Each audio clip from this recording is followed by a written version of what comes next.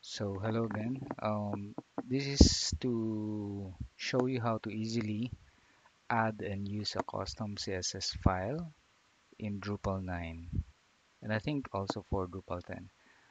Whether you're using a custom theme or building a custom theme by yourself from ground up, or using any existing theme, regardless the framework or whether may it be commercial or a paid theme or something that you have downloaded from the Drupal.org. This method of adding a custom CSS file would really be useful for the beginners or those who are not initiated yet fully with Drupal. So this is the easy fix or easy hack.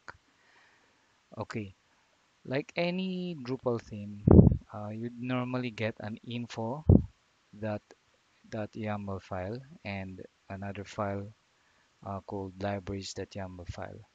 These are normally bundled within your theme, theme folder,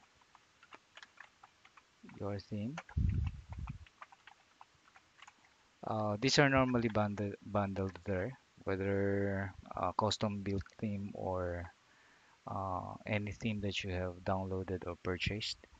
And info would normally contain things like the information about your theme and the version, the screenshot of the thumbnail of the theme appearing in the appearance settings, and style sheets, CSS style sheets, and system style sheets, and declarations of the regions and its label and its label. While on the other hand, you normally find libraries that YAML file, which would actually contain the different elements that your theme has needs to call. Like for example, linked Google fonts, the actual location of the of CSS and JavaScripts, and so on and so forth, and a lot more can happen here. All right. So from our and libraries also. And so from our tutorial, since you have noted that libraries.yaml file, at least from my example, from my theme, contains the different CSS. I'm sorry, from the YAML file. Okay, I'm looking at I'm looking for a particular. All right, CSS. All right, from the libraries.yaml file, I have noticed that there is a CSS file that's being used by my theme, at least the theme that I'm working on. And I've noticed that from this directory, it contains a lot of this. The theme directory has a subfolder called .css, and normally that's where the major style sheets or the major CSS files are found. And one of these, for example, is this one, and a lot more. So I noticed that corporate theme is more or less the main style of the main style sheet of this particular theme. So I would assume that if I would add a custom theme, I'd probably save it here. I'd probably save it here and you know and would probably declare it the same way that the main style sheet has been declared.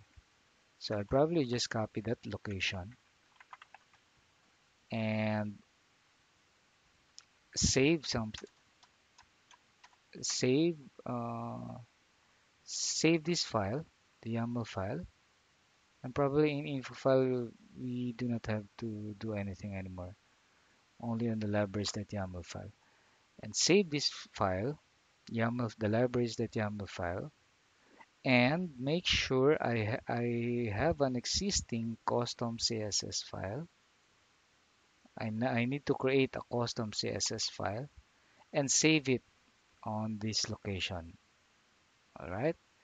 So I need to declare that I need to create a custom CSS file, save it on the CSS folder of the theme alongside other main style sheets or CSS files of the theme.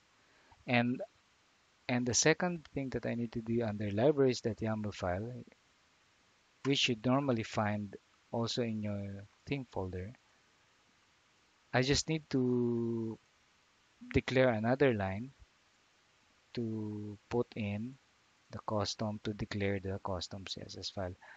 For some reason, I've noticed that if you have to put it in here, in this line, you'd have to put six spaces, one, two, three, four, five, six, for this to actually work. I don't know why that's it, or why that happens. All right. So assuming I need to upload this to actually demo something. So for example, on this testing project that we're doing, I have to, for example, I have to create a custom file, a custom CSS, for this particular element in the menu. This menu, I need to create a custom class, probably put in something here, but let's use the same the class that's being used here, but it does not have anything on the current existing CSS files. So it's like creating your own classes, custom classes. So if I create a custom class, for example, this one, and I want to, probably float this over to the left so that this the menu moves to the left. I probably want to declare that in my custom file, custom CSS file, because that's not happening yet, right?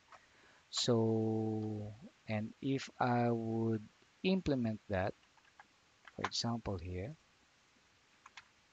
save this file and upload to the server.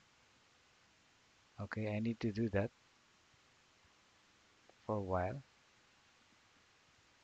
Okay, assuming I've already uploaded this custom.css and declared that in my libraries.yml file, I simply have to go back to my website and just flash the cache, or you can do it in Drush for more advanced users. Drush cache rebuild, clearing the cache and going back to my front page, to my front end.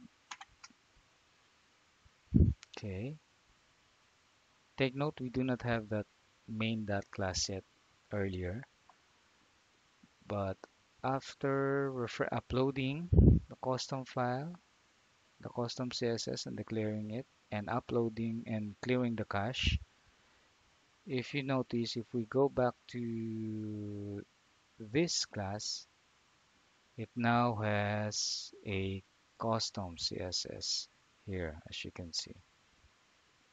Okay, and this is now getting the custom CSS which we have declared and saved and uploaded from here. Okay, I hope this helps.